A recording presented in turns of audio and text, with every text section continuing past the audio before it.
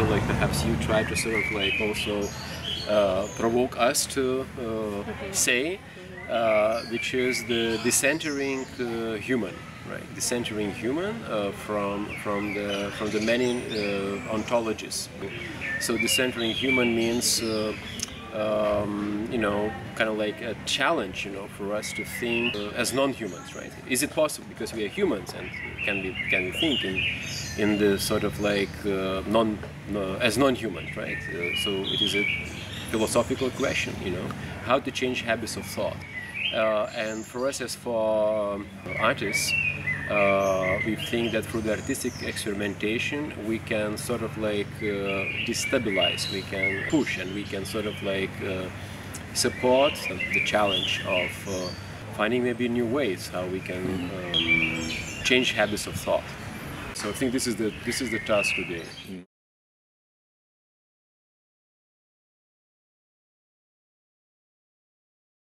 I don't know if we together still can do something, because this is this hyper object, and once you face the hyper object, you are almost incapable to do anything. Yeah?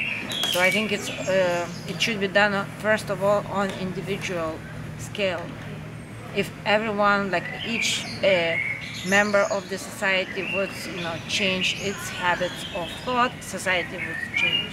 So I think first of all the society has to do something on a very individual, a real individual scale. But you realize you change your habit of thought, you change something on your scale, and then everybody would be able to change something.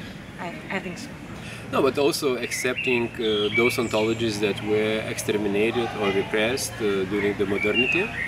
I think it is really necessary condition for survival. You know, like we're talking in these big sort of slogans, you know, biodiversity and so on. You know, but when it comes to the existence of the human being, we have to really like recognize the indigenous. We have to recognize also the all those that we consider it as non-human. But I think it has to be like really individualized. A few weeks ago, when we were still in Cambridge, you know, on Monday morning we've got this green box for composting, and it came from the municipality of Cambridge. Yeah, sort of arrives to you, yeah, and you have to face it, and you have to finally, you know, separate your garbage and your plastic and your paper and your food, like leftovers of your food, finally go into the separate box. It's very practical. It's very, you know, immediate, and direct.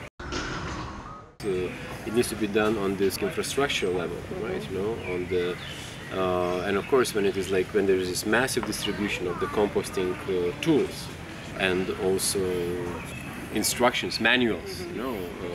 It has way much more, you know, big effect. You know? The same thing if we talk about the energy, like if we talk about you know, let's say massive support and distribution of non-fossil fuels. As we know, fossil fuels are massively supported by the states. Russia, China, United States, they are subsidizing fossil fuels. You know, if even the 5% of the subsidies would go to non-fossil fuel research, that could produce enormous change. You know.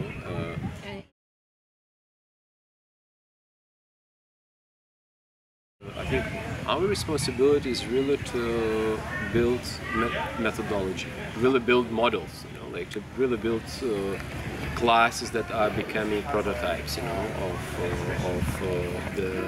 of the new life, you know, of sort of like, you know, so we're not talking about some kind of provocation or intervention or something, but it should lead to kind of like new models of life, you know, the models that can be evocative, that can be inspiring, that can set sort of like real conditions of living where people can really experience democracy. This is something that is possible. Because, and the reason why I'm saying that is that we as an artist and some of the architects, those who are working with the people and those who are working with real materials, not visualizations, you know, not vector graphics, you know, not sort of like projections, you know, but the actual environment, actual experience of dwelling versus building, right? and actual experience of soil, actual experience of matter and material, actual conditions of prototyping, actual conditions of tinkering. I think this is what needs to be now addressed.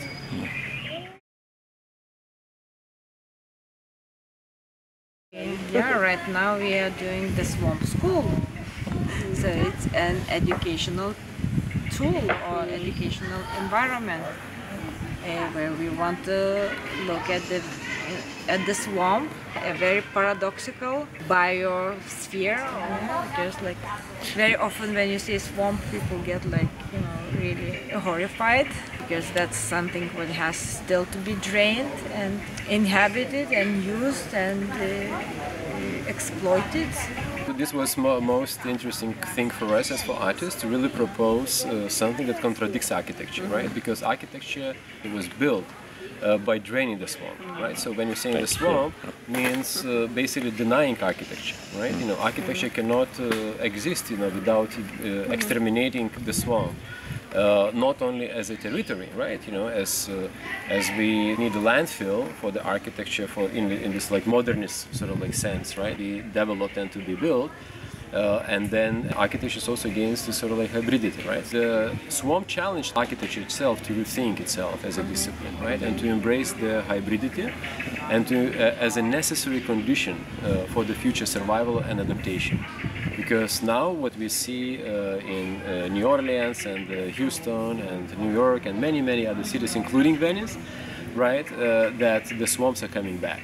Our cities are becoming swamps, with the rising sea levels and with all the other challenges that come as the aftermath of the climate change. And our only way, perhaps, survival as human species, is to really adapt to this, So in a way, taming the swamp is the only technique of survival, for human species. So we have to become amphibians. And this is what we try to do for the swamp school, to learn the adaptation. But I think what is important to say that in art, you have such figures like Duchamp, who is questioning the Institute of Art itself. Or you have figures like Gustav Metzger, who also claims the art strike. Is there strike against the architecture? Is it like dismantle? Is it proposition to dismantle institution of architecture? But I think the swamp itself is a way to challenge architecture, as institution. So, we're calling swamps to help us.